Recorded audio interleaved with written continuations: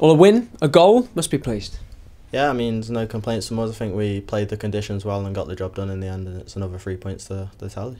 How important was it to respond from Saturday? I know you were all disappointed. Yeah, I mean, we can't get too down when we do lose games because, as the gaffer was saying in the changing room, we've only lost 2 in the last 20 games. So I think we can just keep our confidence high and keep battering teams and hopefully keep getting points. For you, coming into the side, having been on the bench, were you even more sort of ready and raring to go for it tonight?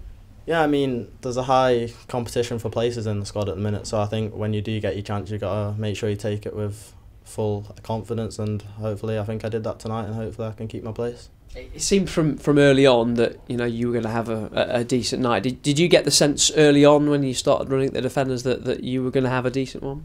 Yeah, I think I just got to be full of confidence in myself and be positive, and I think when I drive at players it causes a real problem, and I thought from minute one I had him on toast, to be fair, so yeah, I just kept getting at him, and yeah, in the end I got my reward. How important was it that you went in a goal up?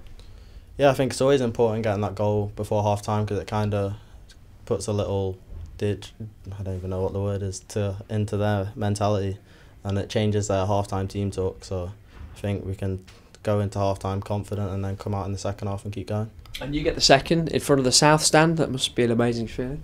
Yeah, just a great feeling when you score in front of the fans at home. I think you can't really use words to describe it, but yeah, I'm thankful for Didsy because he wasn't too happy with me tonight, but it is what it is. Why not? Why not? Just think my decision making at times are a bit off, but it's something we'll work on, and we just have jokes about it now anyway. What's it like to play with him? Because sometimes he seems to be on a different wavelength to everybody else. Yeah, he sees things that other players don't see, to be fair, and I think it's just a joy to watch, and that I can keep learning from him, hopefully keep taking tips and hopefully improving myself as a player. I was going to say, is it that sort of relationship? Is he sort of teaching everybody else something every day? Yeah, 100%. I mean, with the younger lads he's great, and I think he always puts his arm around us and helps us and gives us tips, and it's really showing on the pitch. Terrific run here at Pride Park. Hopefully it continues on Saturday, of course. Why are you able to get such good results here, do you think?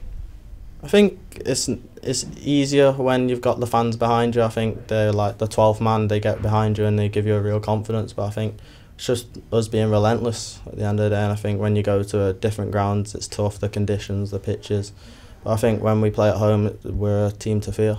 Time to rest up and go again Saturday. Nice bruise on the leg. Yeah, I got a couple. I'll be sore in the morning, but I'm ready for Saturday and I can't wait to go again.